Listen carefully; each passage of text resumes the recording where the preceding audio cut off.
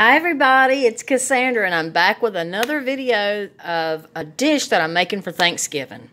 So I make all this delicious food, but sometimes it gets a little heavy, and my daughter said something that tickled me, y'all. I gotta tell y'all what she said. Okay, as you know, in my broccoli and cheese casserole videos, I was explaining to y'all that's one of her most favorite things, but nothing, and I repeat, nothing is her most favorite other than cowboy caviar and this recipe that I'm about to show you guys and gals. This is her absolute most favorite. I don't just make this for the holidays. I make a ton of it for the holidays, but I make it all year long because it's just so delicious. It's so nutritious, and it's so easy to make, and it's really inexpensive. My daughter said, "Mom, are you going to make the macaroni salad?" And I said, "Yes, baby, that's one of the top things on my list."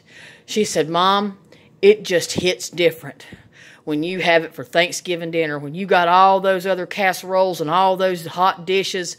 She said, "You got that cool macaroni salad." She said, "Mom, it just hits different." And I got so tickled at her. I said, "Okay, my little hipster, hitting different."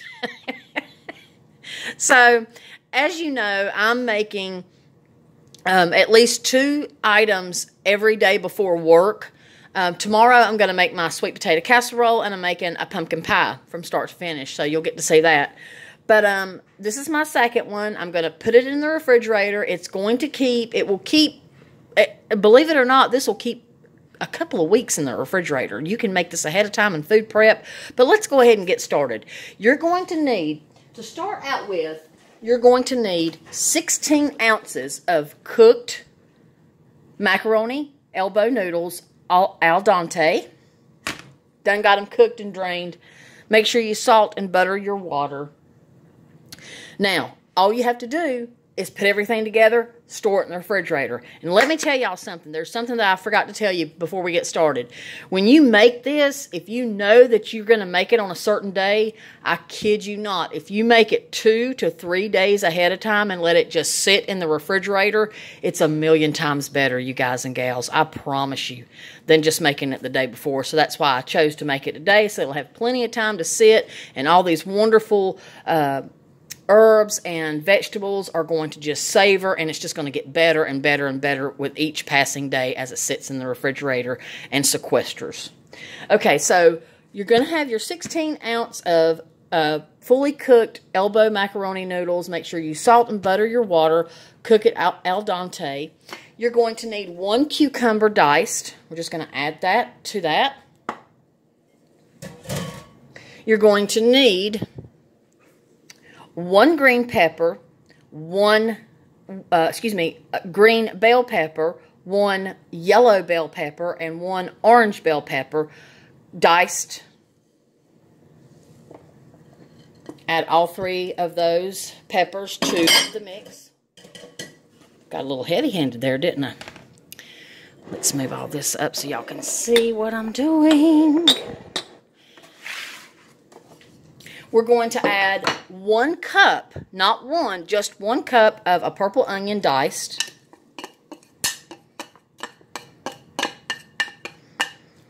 And the reason I'm putting it in this is this has a lid on it, and I have to make a lot for my baby girl. If I don't, she will cry. When she comes in for Thanksgiving, or anytime I make this, she always sneaks and goes and gets more Tupperware bowls of mine and puts her a whole bunch in it and hides it under her jacket and takes it home with her and eats it later while she watches her mystery documentaries. She's so funny. 1 cup of mayonnaise. Just add that in there. I promise you, even people that did not like macaroni salad, after they tried mine, they loved it. 4 tablespoons of sour cream.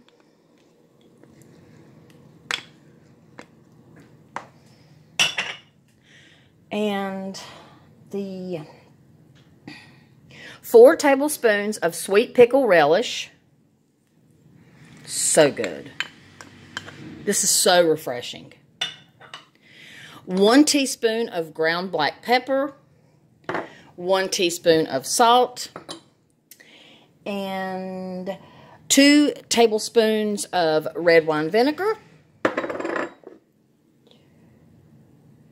2 tablespoons of dill weed,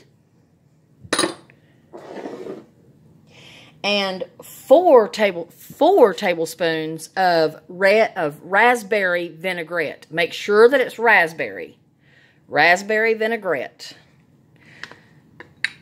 I splurge a little bit, and I get the one that's a little pricey, but you know what? It's delicious, and I can't wait to start making my own vinaigrettes. I'm going to be making videos this summer showing you how I make my own vinaigrette, so I don't have to go out and buy some. But if you do, that's fine. Just get a really well-made one. That's, you know, read the ingredients, and, you know, sometimes you may have to splurge a little bit, pay an extra $1 or $2, but you know what? It's worth it if it's delicious, if it's well made. All we're going to do now is just stir this until thoroughly combined. All you have to do now is let it sequester in the refrigerator for a couple of days. When you take it out, just give it a stir, and people are going to go nuts. We love to grill out, and I make this all summer long. It's so good with burgers and fries. I don't eat burgers, but I do eat the chicken sandwiches that we grill. It's good for by-the-pool food. It's wonderful for a Thanksgiving side dish. It's wonderful for a Christmas side dish. It makes a wonderful, quick, cool lunch. And when I make it, it's very hard to keep my family out of it. I have to fuss and threaten.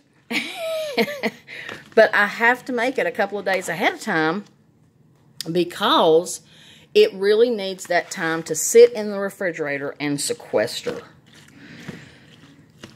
All these wonderful, delicious flavors come together, and you would be amazed. I'm telling y'all, people who have die-hard said, Cassandra, I don't like macaroni salad. I will not eat macaroni salad. You cannot convince me. And I would make this, and I'd say, I'm just asking 1 little teaspoonful. If you don't like it, I'll never bother you again about it. Every person that has ever told me that, they would take 1 teaspoonful, their eyes would get ginormous, and they'd be like, fix me a bowl. And they would be hooked. And they would, like, literally, after they would leave, they would put on their Facebook page, they'd put a status and said, I've never liked macaroni salad. The only macaroni salad I will eat is Cassandra's. And then I've shared this recipe with many people. It's absolutely delicious. Now, you do not want to put more than 1 cup of mayonnaise in this. If you do, you're going to take away the delicious flavor. It will get soaked up by the pasta. Just give it a quick stir. And that's it. That's it, you guys and gals. I know that I sound horrible for this, fussing about everybody else, but I'm just going to take 1 little taste. Oh, my God. Mmm. Mmm. Oh, my God. It is so delicious. It ain't even had time to sit, and it's amazing. So, I'm just going to stick this under the broccoli and cheese casserole. I'm going to have it so easy, so much easier for Thanksgiving, because I'm doing this ahead of time so I won't have so much on me. And guess what I'm making, y'all? I can't wait to tell you guys and gals this. I am going to make a coconut velvet cake. The desserts that we're having is pumpkin pie, because my daughter absolutely loves my homemade pumpkin pie from scratch. We're going to have chess pie because my son absolutely loves my chess pie. And to me, it's just not Christmas or Thanksgiving without that famous coconut cake. Now, I don't make it Southern style because I like mine just a little bit fluffier and lighter. So I'm going to make a coconut velvet cake. I can't wait for you guys and gals to see it. I love all y'all. Peace and love.